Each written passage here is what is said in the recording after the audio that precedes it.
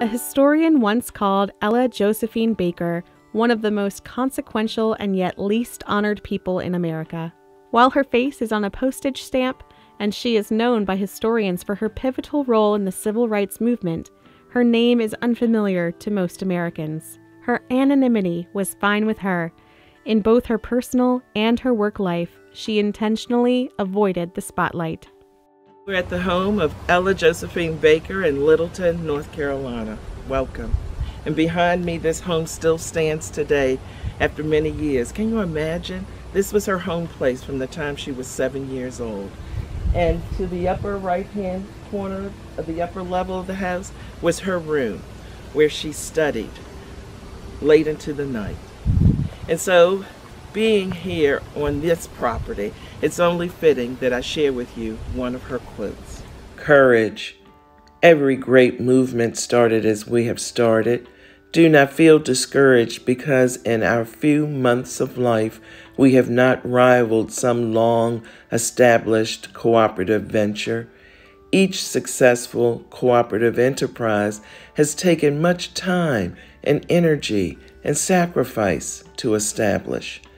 Nothing worth accomplishing is ever achieved without work. Joella was born in 1903 in Norfolk, Virginia, but at an early age returned to her mother's close-knit African-American community in Warren County, North Carolina, where families pooled resources to help each other survive and thrive in the aftermath of slavery, the Great Migration, and Jim Crow. The place where Ella grew up and where I grew up as a fifth generation is where she learned the courage to act on her own and the importance of working together.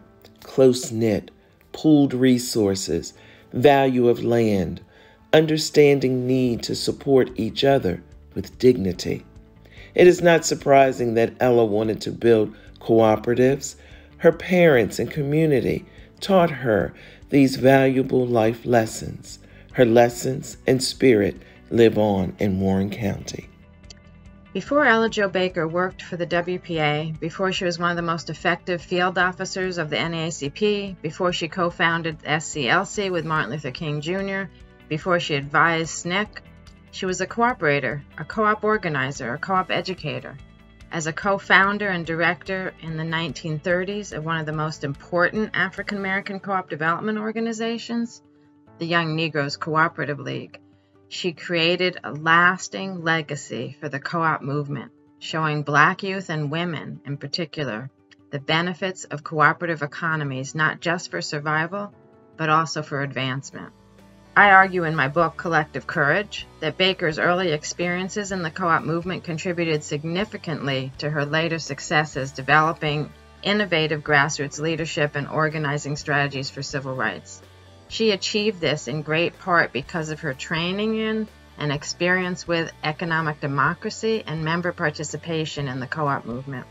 This co-op hero applied the lessons that she learned from her co-op roots to her lifelong organizing work, becoming a world-renowned civil rights activist.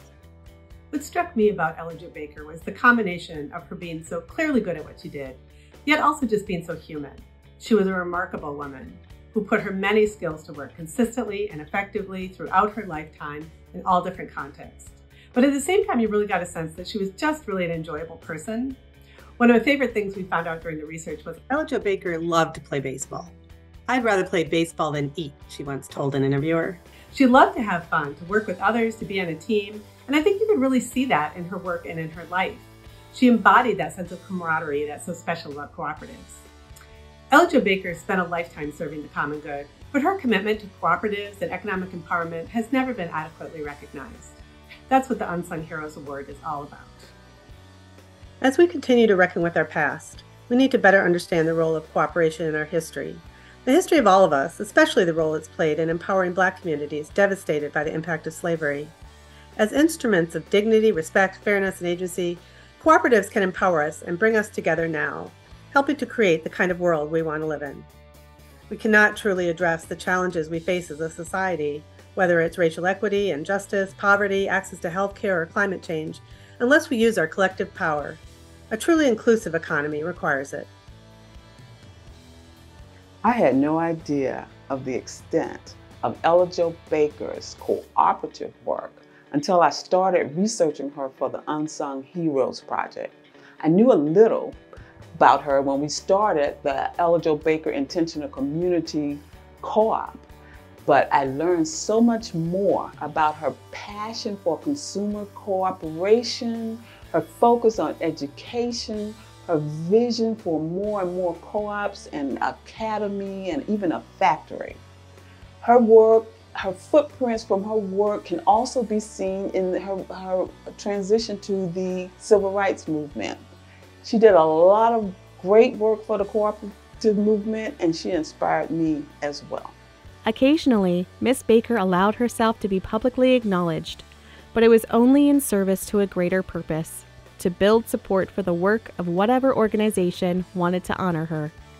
It is in that spirit that we recognize her here as a visionary cooperator. We honor her for deploying the principles of cooperative democratic organization to protect and defend the rights of millions of Black Americans. Tonight, we are proud to induct Ella Jo Baker into the Cooperative Hall of Fame.